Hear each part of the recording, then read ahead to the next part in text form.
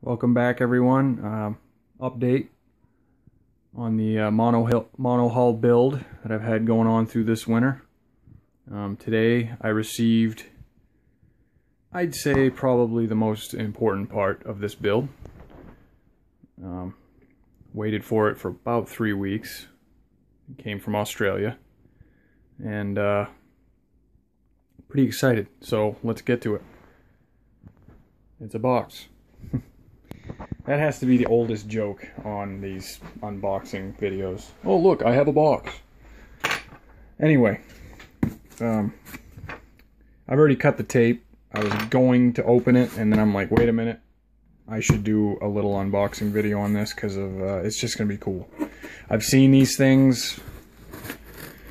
I've seen these things on YouTube, and I just don't think. I think in person, it just isn't. It doesn't do it justice seeing it online. I think in person, it's gonna be cool to see it.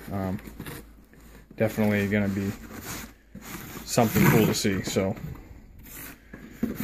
box is open. Looks as though a little. Oh, nice. And this is the company I bought it from, by the way, out of Australia. Like I said, RC Boat Bits. Actually, the reason I bought it from them is because I couldn't really find it anywhere else. Pretty much everybody was sold out, and it just, I don't think it's something that many people stock. So I'm not gonna go over this. This is just my receipt, most likely. I'm not gonna show any information on that. Alright, let's look, see what we got. Packaged it well by the looks of it. It's excuse me. It's bubble wrapped good. Woo, excuse me again. Definitely wrapped it well by the looks of it. So I'm not too concerned about damage. Box looks good. So there we have it. Speed controller. This is up to 12S. This speed controller will handle. This specific one.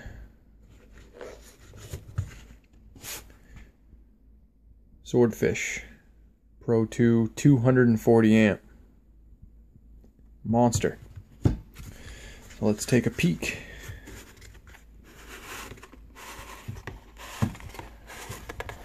Oh, it even comes with a disc. There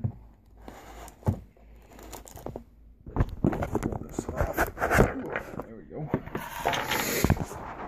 So far, I like the boxing. Well packaged, nice, aesthetically pleasing looking box. Have to pop that in, see what that's all about. Jeez, look at that freaking thing. It's massive. Okay, I'll have to look over this once I get it done drooling over it here in a minute. Seems to be the do's and don'ts instructions by the looks of it. Oh my god, this thing is just gigantic. I'm gonna set this down just for a second here. Pull this out.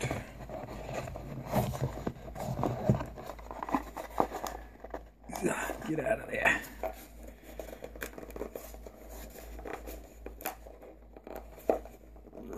Dang, get this thing packaged in there tight. There we go. Wow, look at this beast. Here we have it. Almost like holding a lipo pack. Wow. This is going to be awesome looking in that boat. I mean, just look at the gauge of these wires. Massive.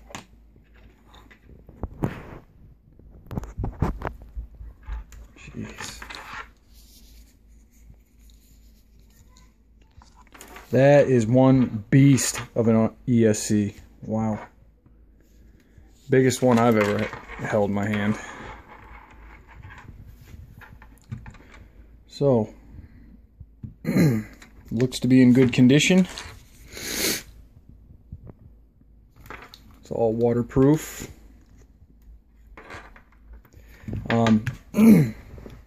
I wanted to get the one that had the internal data logger, but that one was, I just couldn't find it. Nowhere, anywhere.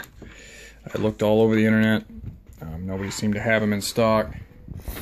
So this is the one I went with. It's just the plain Jane one. The way I see it basically is, if I need a data logger, I'll just go with a, oh, what are they called? I can't remember now, but there's an external data logger I can get for this.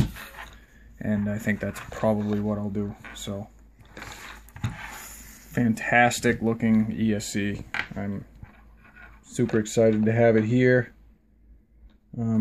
It is just insane how big this thing is. So, I even got a mount for it. Carbon fiber mount that I bought. It's specifically for this, well, for the swordfish ESCs. So, I just have to fasten that to the bottom of my hull. And so I'll be using that. Nice carbon fiber plate. Now that I've shown you that, I'll show you a few other things that I've picked up lately for this build. It's coming along. I think the only real thing that I need to get still is I still need to get my lipos and some linkage. And I know I'm leaving out a few things, but you'll see it as I go. I'll have a few more videos on it before I run, probably, as I assemble everything. This is actually the programmer box that for this ESC. Pick that up so I can easily tune it to the specs that I need. Went with the MR 200 receiver. A buddy of mine had one of these in his boat, and the range is great. He was able to go forever and a day away from us and never lost signal, so I'm gonna go with that. These are for this connection here, these connections here to the motor. 8mm Castle Creation bullet connectors. Got that. These are for the LiPo to ESC connection. 6.5mm Castle connectors. 2 packs of them. And what else? I got my flex cable with drive dog and bullet nut. Obviously it needs to be trimmed still. And the sad part is I'll probably only be using about that much of it. So I'll have a lot of just leftover cable that I won't really be able to use, but this is the shortest length I could get. And so there's that. And the putty, or the epoxy that I'm using, West Systems G-Flex thickened epoxy. I'll be using this in conjunction with my milled fiberglass for the motor mount. Still up in the air on if I'm going to use it for the battery tray and the ESC tray. I'm not 100% on that yet. I've been looking actually at a high strength silicone or like aquarium silicone for those two bonds, but I'm not sure yet. I'm still deciding. I don't know. It's kind of a touch and go thing. This is all new to me, and I've done a lot of online research on stuff that I need. So, and I believe that's everything recently that I've gotten. All of this stuff is, you know, epoxy brushes, mixer sticks. That's the servo I'm using for my steering, which I've already covered in a previous video. So, basically, the biggest reason I did this video was for this bad boy right here. So, I wanted everybody to see this monster in person. Another thing I do need to get is a BEC. I want to have that for this. I don't think I want to run an external pack to power everything, but I think I'm going to go with a BEC. So everything's all pre-tinned by the looks of it. Wires, cooling tubes right there.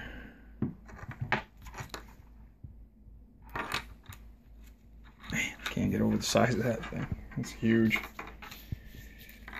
So I shouldn't have any issues with heating up my speed controller, that's for sure. I think this thing will handle 6 to 8S comfortably. So I just need to make sure I get the rest of my power setup in line and should be good to go. Once again, appreciate anybody watching, views, likes, subscribe if you want to watch more videos down the road. There's definitely going to be more as I install all of this stuff. If you haven't seen my earlier videos, this is the boat. It's all going in, which is coming along nicely, looking good. I think I've come up with a name for this project. I'm going to call it Project JD. Take from that what you will. JD just so happens to be my favorite alcohol, so that's the name I'm going for. I thought about doing some Jack Daniels lettering on the boat. I don't know yet though what I'm doing really. I got some graphics in mind. Side note, I just trimmed this rudder down not too long ago because it was like, oh geez, I don't know, probably that long. Massive rudder. It needed to be trimmed down, so I took that down a little bit. And also, if you haven't seen the earlier videos, that's my power plant. It's a 1527 1250 kV Newcastle 8mm shaft, beast of a motor. So that thing will be sucking a lot of amps. So that's why I went with the big ESC there. So also I'm spinning a pretty large prop, but I've been told online that I should be able to turn this no problem. This is actually a, what is it, let's see, X455. So big prop, sharpened, ready to go. Got my stuffing tube, still got to bend that up. So all the hard stuff is still ahead as far as assembly, but probably not going to film a lot of that because I need to be able to concentrate when I'm working on it. But like I said, keep an eye out on my channel. There will be more videos to come. And as always, I appreciate the view.